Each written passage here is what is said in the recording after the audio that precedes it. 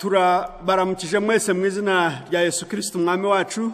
Turashima Imana cyane iduhaye umugisha w'uyu munsi wo kugira ngo tubasange mu ngo zanyu, abandi tubasange ku matelefoni yanyu cyangwa aho muri hose.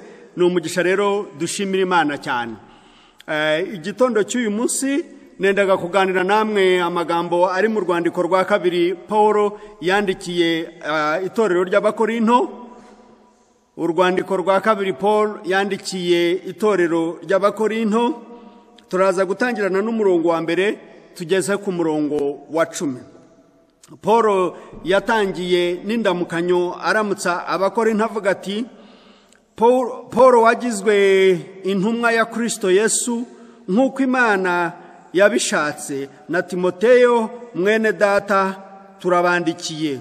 Mwebwe abo mu itorero ry'Imana ry'i Korinto n'abera bose bari muri Akiya hose, ubuntu bube muri mwebwe n'amahoro biva ku Mana Data wa twese no ku Mwami Yesu Kristo. Paulo yandikaga nk'umunyarwanda. Nyanibuka mushiki wanjye umwe yagiraga umuhungu w'inshuti bajyaga bandikirana, noneho inzandiko zabo zatangiraga gutya ngo, ku muvandimwe wanjye nkunda kandi nkumbuye, uraho ni amahoro. Rero abayuda n'abantu bagiraga umuco cyane umeze nk'uwa kinyarwanda. Ntabwo abantu benshi badasoma Bibiliya cyangwa badasobanukiye Bibiliya, ntago bazi ko umuco wa Bibiliya rwose umeze nk'umuco wa kinyarwanda.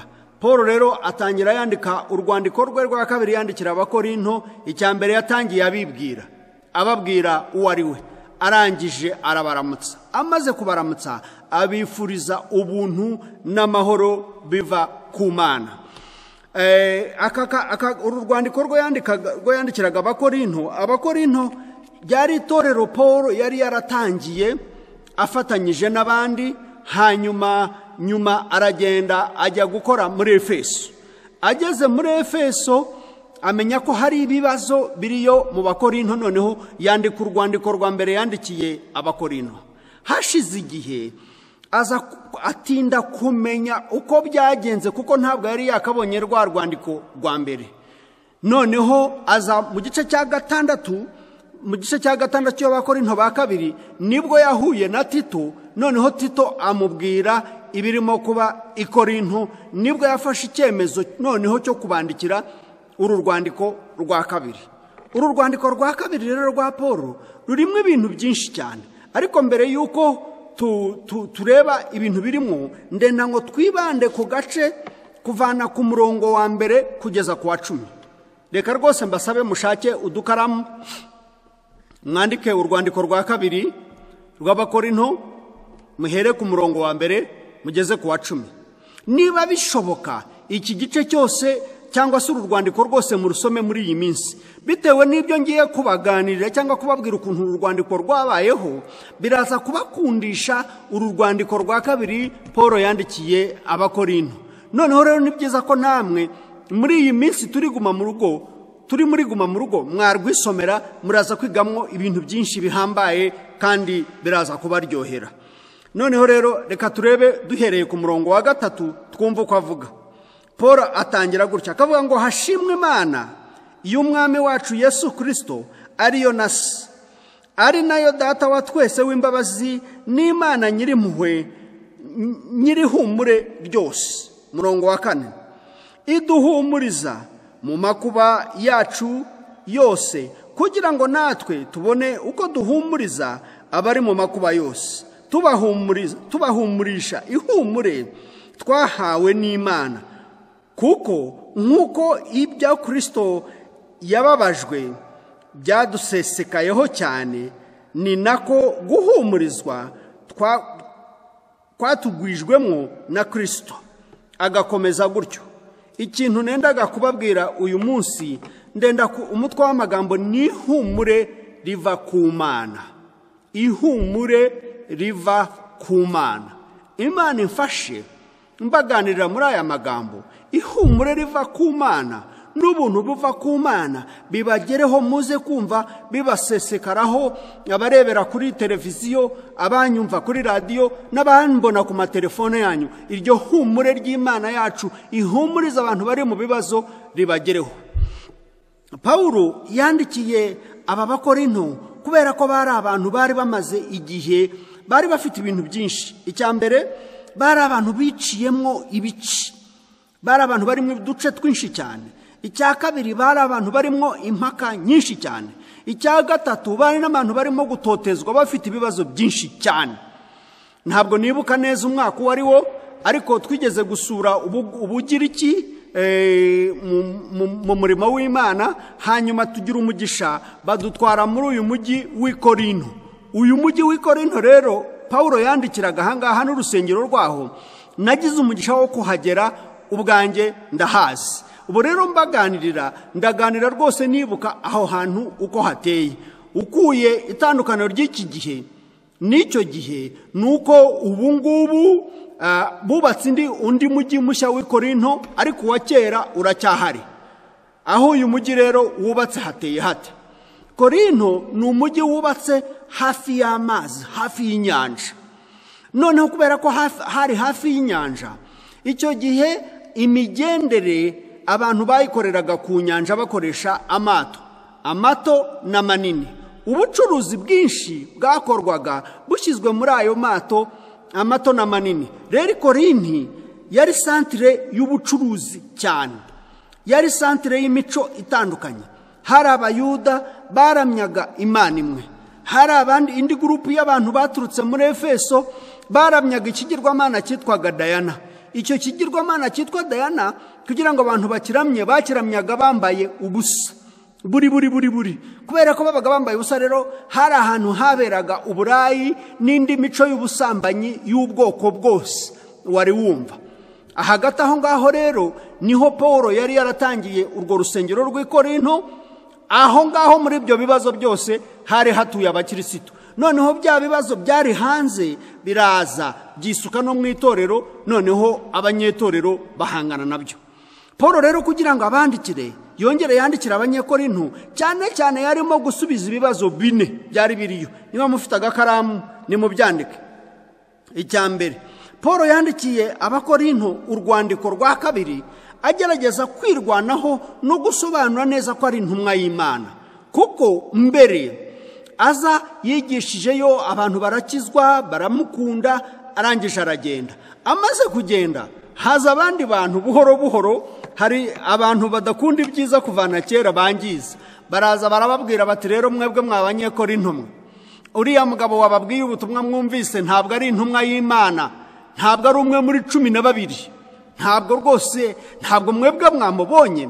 Abantu baragugumuka, bamwe bagira ibiki bituma bacikamwo ibice byinshi cyane. Noneho Paulo yabandikira urwandiko kugira ngo abagarukanishe, kugira ngo bihananirane, kugira ngo asubire bagire ubumwe n'ubwiyunge hagati muri bo. Impamvu ya kabiri yabandikiye kwari ukugira ngo bari bafite ibibazo by'imyigishirize, inyigisho nyinshi hagati. Haragiye habanza haza Abayuda, barababwira ati mwebwe muri abanyamahanga, ntabwo muri Abayuda. Mbere yuko mukizwa mugomba kubanza mukabatizwa, mbere yo kubatizwa mugomba kubanza gukaraba. Babaha imigenzo myinshi cyane itari ngombwa. Noneho ibyo nabyo kiba ikibazo kiri aho ngaho gikomeye cyane. Indi mpamvu ya gatatu, Paulo yarabandikiye kuko yabasabaga kugira ngo bakomeze bagende bafashe itorero ry'i Yerusalemu ngo ryari rushonje. Itorero ry'i Yerusalemu rikako ari byo itorero ryari ryarabanjije. Pasitore waryo yari Petero na Yohana n'abandi na Yakobo n'abandi batandukanye. Ariko baje guterwa n'inzara nyinshi cyane, baterwa n'ibibazo bitandukanye. Abandi Yerusalemu bari barayishenye, haba umusaka, kandi hari itorero rinini. Noneho Paulo yandikira abakorinto arababwira ati rero mwebwe nimugerageze gufasha bagenzi banyu.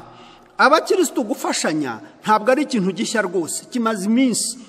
Abakristo ubungubu abashoboye gufasha abandi bashonje muri no minsi ya Covid ntago ari ikintu kibi, ni ikintu gisanzweho. Hanyuma rero indi mpamvu, niki gitandukanya uru rwandiko rw'abakorinto ba kabiri n'izindi nzandiko zose Paulo yanditse cyangwa se na Bibiliya yose ni ikintu kimwe. Niho hantu Paulo yanditse ashyiramo amarangamutima menshi cyane. Yanditse agaragaza imibabaro ye, agaragaza agahinda ke, arandika akavuga ati twarababaye, turababazwa, tugera naho twiheba, twumva tugiye gupfa. Ubwo ni mu murongo, muraza kubibona mu mirongo w'umunani na kangahe. Hari rero impamvu Paulo yagiye azana umubabaro we, arawuzana awumena hanze kugira ngo abantu babyumve. Kandi ubundi mu mico wa Kiyuda, umubyeyi ntabwo yapfaga kugira gutya ngo azane emotion ziza zigaragariza abandi, cyangwa se umuntu mukuru ntabwo yapfaga kugaragariza abato amarangamutima. Ariko ahangaha Paulo yafashe icyemezo cyo kuzana amarangamutima ye ayashyira hanze. Nimwumve amarangamutima ye duhereye mu murongo wa 8. Aravuga ngo bene data, ntidushaka yuko mutamenya amakuba yatubereyeho muri Aziya, ko twaremerewe cyane kuruta ibyo dushoboye, ndetse bigatuma twiheba ko tuzapfa. Umurongo w'9, twibwira ko duciriweho iteka ry'urupfu kugira ngo tutiyiringira. Mbese akavuga ati twarihebye, twumva tugiye gupfa, tugera n'ahantu ho dutakaza ibyiringiro byo kubaho. Uru rwandiko rero Paulo arwandika agaragaza emotion zize, agahinda ke, umubabaro we. Ariko iyo agiye gusoza, asoza agaragaza amasomo yigiye muri kwa kubabara. Burya kubabara, kunyura mu bigoye, kunyura muri guma mu rugo, kunyura muri lockdown, reka mbabwire mwa abantu b'Imana, ibintu bigoye akenshi dukuramwo amasomo meza. Ahangaha rero Paulo we avuga ko yigiyemo amasomo 3. Imana imfashe aya masomo nawe uyige, aya masomo n'abandi bayige, kugira ngo aya masomo ajye atugirira akamaro. Ibyo twanyuzemwo, iyo tuvomyemwo ibintu byiza bizatugirira akamaro. Nimwumve ibintu 3. Icya mbere, mu murongo wa 4, umurongo wa 4 nimwumve, aravuga ngo iduhumuriza mu makuba yacu yose, kugira ngo natwe tubone uko duhumuriza abari mu makuba yose, tubahumurisha ihumure twahawe n'Imana. Paulo amaze kunyura muri bya bihe bigoye bikomeye, ngo Imana yaramuhumurije, agira ihumure muri we, arahumura. Ariko ntabwo yamuhumurije gusa kugira ngo atunge ihumure nk'umutungo, yaramuhumurije kugira ngo nawe namara guhumura agenda ahumuriza abandi. Ibihe rero Paulo yanyuzemwo byamuhaye imbaraga zo gushobora guhumuriza undi muntu. Imana ibafashe munyura muri guma mu rugo, Imana idufashe tunyura muri guma mu rugo, kugira ngo dukuremwo imbaraga zo gushobora guhumuriza abandi bantu. Icya kabiri, aravuga ngo narababaye, ngo ngeraho birenze, ngo ngeraho mbura n'imbaraga muri jyewe, mbese numva ko ngiye gupfa, ngo bituma ntakiyiringira ubwanjye, ahubwo niringira Imana. Nimurebe umurongo wa 8 kugeza ku 9. Aravuga ngo bene data, ntidushaka yuko mutamenya amakuba yatubereyeho muri Aziya, ko twaremerewe cyane kuruta ibyo dushoboye, ndetse bigatuma twiheba ko tugiye gupfa. Umurongo w'9, twibwira ko duciriweho iteka ry'urupfu kugira ngo tutiyiringira, ahubwo twiringire Imana izura abapfuye. Mbese ngo kubaho n'ubuzima byageze aho bitakaza agaciro muri we, ahubwo kwiringira institution, kwiringira ibintu bitandukanye, kwiringira imirima, kwiringira amagare, kwiringira amafarashi no kwiringira ibindi, hari igihe byose bitakaza agaciro. Ngo ariko twageze aho twiringira Imana yacu, ngo yo igira imbaraga zizura abapfuye. Yumvaga yageze ku rwego rumeze nk'umuntu wapfuye. Imana rero dufashe muri iyi lockdown, duhindure, dusubize amaso yacu, twiringire Imana yacu yo mu ijuru, kuruta kwiringira system z'isi zose zananiwe, kuruta kwiringira amavuriro yacu murareba ibyayo, leta nayo byarayiyobeye, ndetse ntabwo ari leta y'u Rwanda yonyine, na leta z'ibihugu zikomeye. Murumva muri Amerika abantu barapfuye barashize, mu Burayi nuko.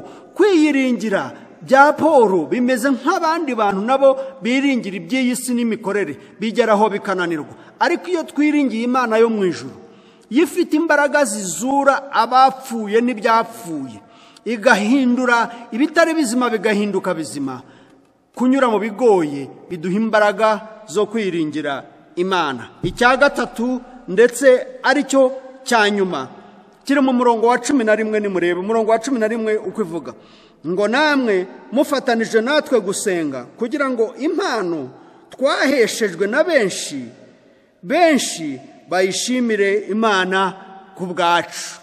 Impano twahawe n'Imana kubwo gusenga. Iki gihe cyaguma mu rugo tugikoresha nk'igihe cy'amasengesho, igihe cyo kwegera Imana. None iyo twinjiye mu masengesho tugatangira gusenga Imana no kubana n'Imana, abinjiye mu masengesho bafite agahinda, bayobewe, batazi aho baganisha, Imana ibuzuza umwuka w'ishimwe, bagatangira gushima. Niyo baba bakiri muri guma mu rugo, niyo covid yaba ikiri hanze hose, ariko umuntu w'Imana ashobora gushima, Imana iramuvunjira ikamuha umutima wo gushima kuruta uw'agahinda. Rero mu bintu bikomeye, mu bintu bigoye Paul yegiyemwo ibintu bitatu. Nawe nagusengeraga ngo muri yiguma mu rugo ufatanye nawe twigiremwo ibi bintu bitatu. Icyambere ngo nuguhumurizwa, twahumurijwe n'Imana, natwe tugira imbaraga zo guhumuriza abandi batarahumura. Icya kabiri ngo mu mwanya wo kwiyiringira, mu mwanya wo kwiringira akazi dukora, mu mwanya wo kwiringira amashuri yacu, mu mwanya wo kwiringira amafaranga n'imodoka n'ibindi byose biri kuri iyi si, ariko ahubwo ngo nukwiringira imbaraga, Imana ifite imbaraga zizura abapfuye. Icya gatatu ngo nukugira wa mutima ushima, kugira umutima usenga, noneho muri kwa gusenga Imana ikakuvunjira ikaguha umutima ushima. Reka dusoze dusenga. Imana yumva amasengesho, ise w'umwami wacu Yesu Kristo, uko wahumurije Paul cyagihe, natwe abanyarwanda turasenga ngo muri iki gihe cyaguma mu rugo, cyane cyane twebwe bari mu mujyi wa Kigali, muri iki gihe natwe uduhumurize. Humuriza abarwaje abantu babo, humuriza abarwaye, cyane cyane abarwaye covid ndetse n'izindi ndwara, n'abarwaza babo nabo batinya kandi bafite ubwoba bwo kurwara. Humuriza uno mujyi wa Kigali ufite ubwoba bw'iyi ndwara yateye, tutaza hiri, tutabona, ariko kandi hari tubona irimo kwica abagenzi bacu. Duhumurize rero Nyagasani kwa kundi ko wahumurije Paul, natwe abariko uduhumuriza. Amahoro rero Imana yacu itanga rutaye umuntu wese yakwibwira ndetse no yatekereza, ajya arinda imitima yacu n'ubwenge bwacu, kugira ngo twese turushaho kumenya Imana no gukunda umwana wayo Yesu Kristo. Kandi umugisha w'Imana Data wa twese n'Umwana n'Umwuka wera ubane namwe, ubane n'iki gihugu cyacu, ubane n'isi yacu, kandi ubane n'abantu b'Imana twese aho turi ku bwa Kristo umwami wacu. Amen. Murakoze cyane.